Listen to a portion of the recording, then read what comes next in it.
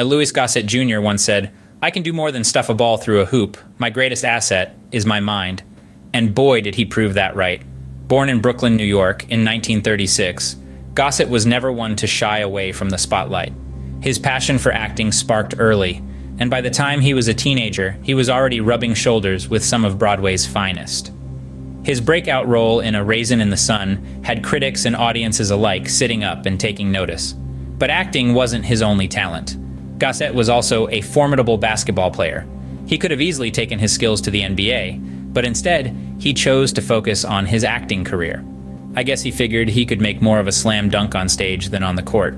So, young Louis traded the basketball court for the stage, and we're all the better for it. In Hollywood, they say you haven't made it until you've been in a soap opera, and our man Louis starred in The Guiding Light. Talk about a sign. From the bright lights of Broadway, Louis Gossett Jr. made his way to the glitz and glamour of Hollywood, setting his sights on the silver screen. And boy, did he make an impact. His roles in An Officer and a Gentleman and Roots are the stuff of legend. Gossett didn't just play a character, he became the character, bringing them to life with a depth and authenticity that was truly his own. His portrayal of the tough but fair Sergeant Emile Foley in An Officer and a Gentleman not only won him an Oscar, but also etched his name in history as the first black man to win a supporting actor Oscar. Now that's what I call making a grand entrance. Then came Roots, where Gossett's performance as Fiddler left us all spellbound. His ability to bring out the humanity and dignity of a character in the harshest of circumstances was nothing short of extraordinary. But let's not forget his role as Drac in Enemy Mine. An alien who befriended a human? Now that's versatility for you. Louis Gossett Jr. could play anything, and I mean anything. A hardened military sergeant, a fiddling slave, or a friendly extraterrestrial, you name it, he could play it. And he didn't just play these roles, he owned them. In a town where fame can be as fleeting as a sunset, Gossett's star shone bright for over 6 decades. He had that rare ability to make us laugh, cry, and think, often all at the same time. His performances were not just entertaining, they were enlightening, giving us a glimpse into the human condition in all its complexity. From Broadway to Hollywood, Gossett had a knack for lighting up whatever stage he was on. They say a man is not old until regrets take the place of dreams. Gossett, at 87, had no time for regrets. He was too busy living his dreams.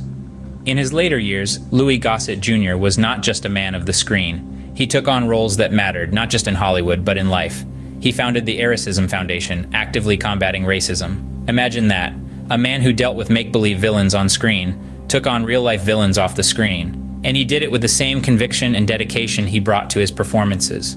Gossett also became a voice for prostate cancer awareness. Now here's a man who didn't know the meaning of taking it easy.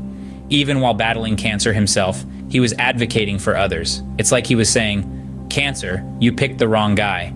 I've got scenes to shoot and lives to save."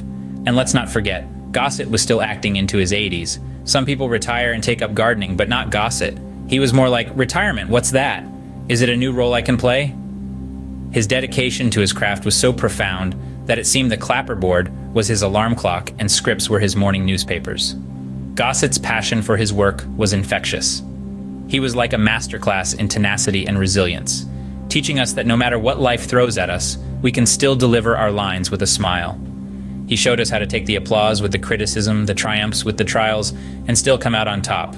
Louis Gossett Jr. left us with laughter, lessons, and a legacy that won't soon be forgotten. As he once said, "You take the good with the bad, rise up with the sun, and set out to do what needs to be done." And that, my friends, is exactly what he did.